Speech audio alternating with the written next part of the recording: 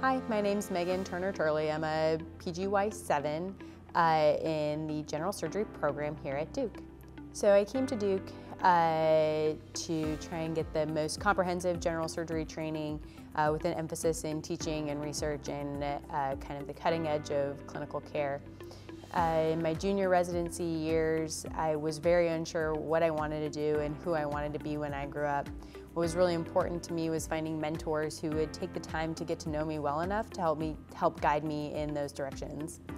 My second year, early on in my second year of residency, our chair, Dr. Kirk, took me aside to talk about what my research time would look like.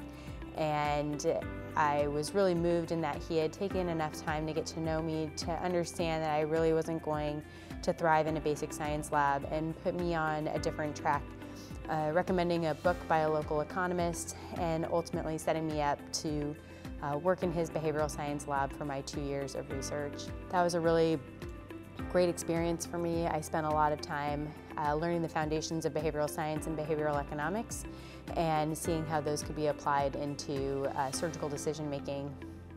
Kind of at that same time, I spent some time with my colleagues in the big data world looking at the National Cancer Database and the National Surgical Quality Improvement Project, looking at how we could interpret large sets of data to improve patient outcomes. My two senior mentors from the residency program taught me how to read and interpret literature, taught me how to code, how to understand data, ask the right questions, and really shaped who I am as a researcher, and I owe so much to them. Moving into my senior years of residency, I started focusing on my future path, which is in colon and rectal surgery.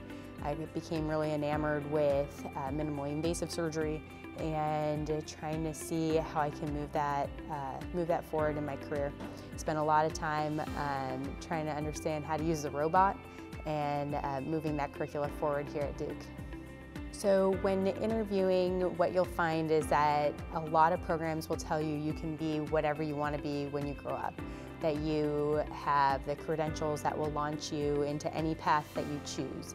And what was really important to me was the way that our leadership at Duke articulated that while that was true, they were here to push us and emphasize excellence and really help give us that extra push in the right direction to achieve even more than we ever thought was possible. And not only that, but help guide our interests into areas that we could be really successful. And that stood out to me compared to all the other programs I applied to. Moving forward, looking for a fellowship in colon and rectal surgery. I'm the last of our chiefs to go through the match, and I'll find out in October of this year.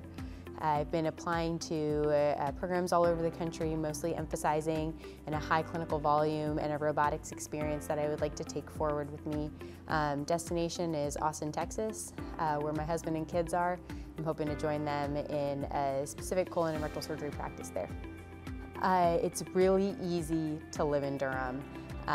When I was looking for a residency program, I was looking for a place where I could work really, really hard at work, but always find a parking spot at the grocery store. And everything here is 10 minutes away. And that may seem small depending on where you come from, but I promise you the clinical work fills your days and you want to be able to spend your time outside of work doing the extracurricular activities, not commuting to them. So as a chief resident and currently in my position as the administrative chief, my days look a little bit different than some of the junior residents. I get to the hospital pretty early in the morning and run a couple of reports on OR utilization and case add-ons from the night before, and I assemble those to send to some of our leadership first thing in the morning. I then gather the data on my own patients and meet up with my team to round on all of them pretty early in the morning. Once we've seen all of our patients, we prepare to go to the operating room. Some mornings we have an additional clinical conference, usually between 7 and 8 a.m. Those conferences are led by leaders in the field and currently over a Zoom platform. The operating room starts at 7:30 and we get right into it, usually doing a couple of cases in a day and re-rounding on the patients with your senior faculty between your cases. The afternoons are filled with afternoon conferences, and any time in between is really good for catching up on a little bit of research or just spending some time with your friends on the program.